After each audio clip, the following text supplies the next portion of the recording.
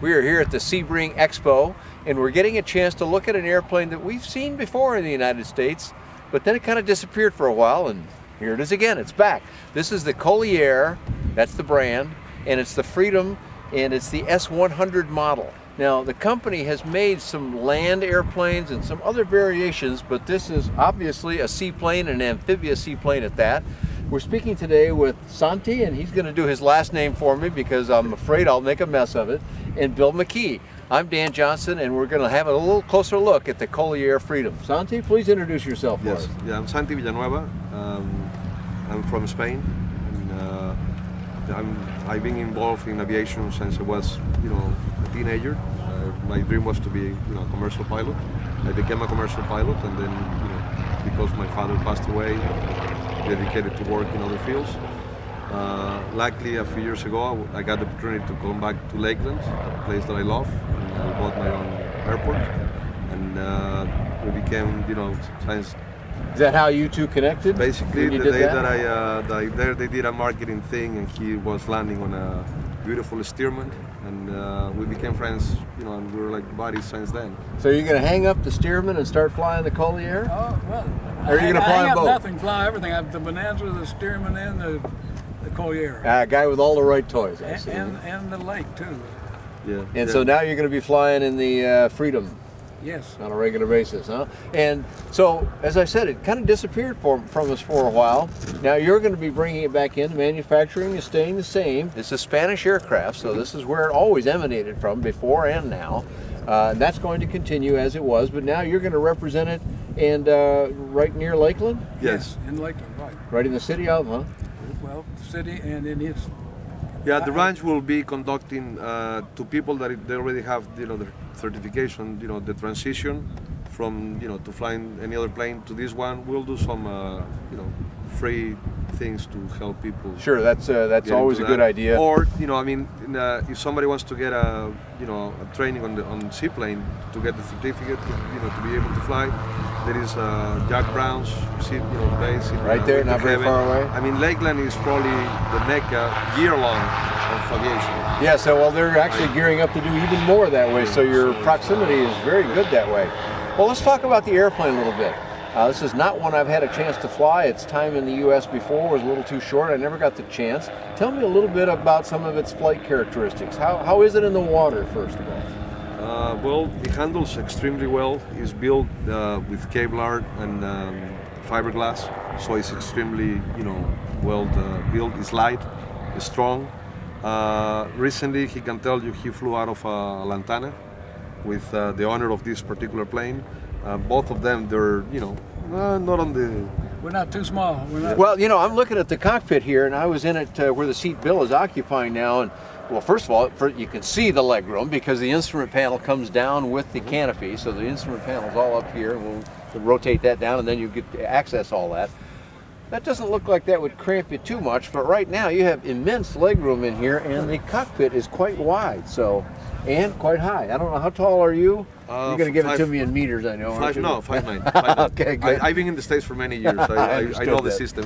So 5'9", if you were 6'3" or 4, you might be getting up there, but you'd still fit in there. Well, I have a lake amphibian, and I know I love that plane. Actually, on the lake amphibian, I'm almost touching. Is that right? So this is considerably roomier than a lake amphibian. Yeah, for two people, yes. And I'm guessing it's also considerably less expensive than if you could buy a new lake amphibian. Yes, well, lake is a gorgeous plane, but this is better on the side. Not better. They're different things. This one, you only burn, tops 5 gallons per hour, and you can put any gasoline in it. So what engine are you running in this Freedom? Rotax 912. Okay, so the 912, 100 horsepower you're using, I'm sure. Okay.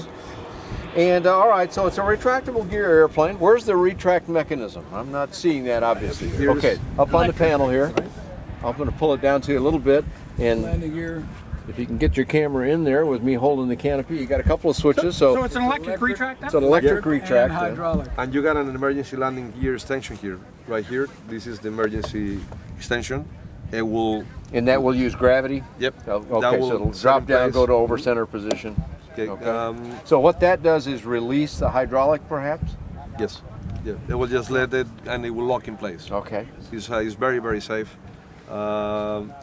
This plane also, I mean, the fact that you know, the engine is certified now for 2,000 hours, and actually when it turns 2,000 hours, which is a lot of flying time, you can actually sell that motor to water, you know, to any water rafting, you know, company or go-kart company. For a non-aviation use. Yeah, and you just put a brand new one. That's very simple to do, and you don't have the hassle of going, you know. Instead, I mean, if you got a beautiful Lycoming, like the one in my plane, the Lycoming is an amazing, you know, engine, but it's more expensive.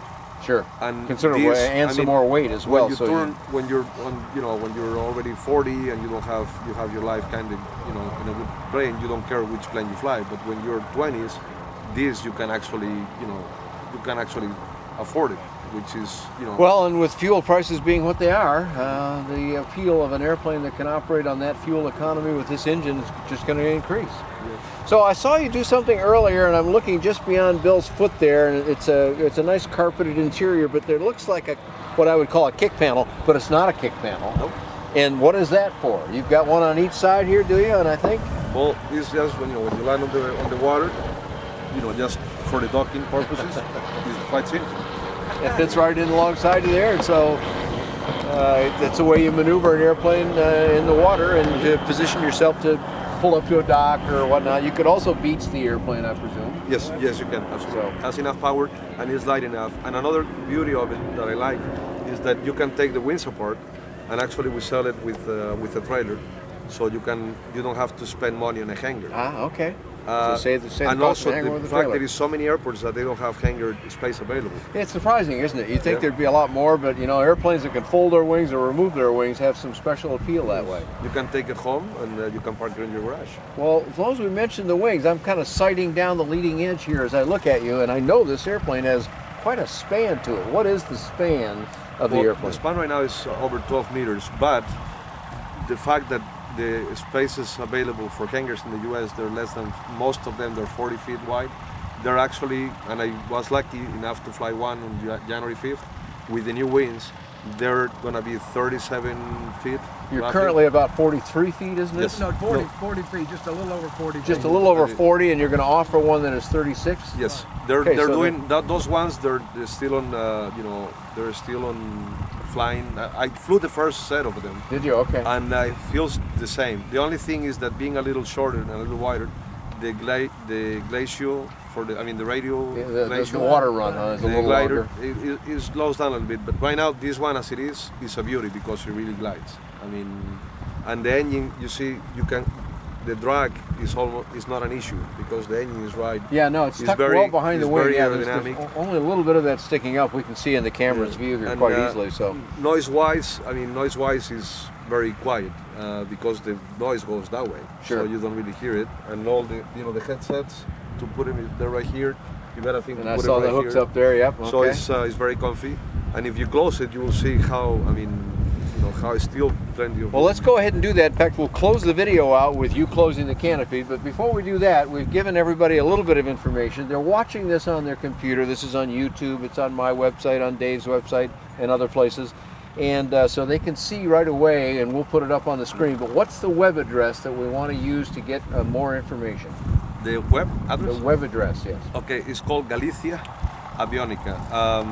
Let me give we'll put it up on the screen. We'll get that information, so they'll see that. But it's Galicia Aeronautica. Yes, that's Avionica. That's Avionica. Okay. That's the advertisement marketing. And this is the company you said that's really going to do the marketing for it, while Colyaer continues to build the aircraft. Yes. Okay, very good. Well, as we close out the video, we'll say thank you to Bill McKee, and I'll just do Sante again. That's good. No problem. And thank you for permitting me that. But let's go ahead and close the canopy, bring it down nice and slow for us, and we'll let everyone see what it looks like when you're ready to go fly. Okay, thank you very much. Thank you so much, fellas. Take care. Bye. There they are. It looks pretty comfortable in there. A lot of room. We'll have more information about this as it continues to come back into the U.S. market. I'll put that up on my website as well. That's bydanjohnson.com or bydanjohnson.com. Thanks so much for joining us here on this video.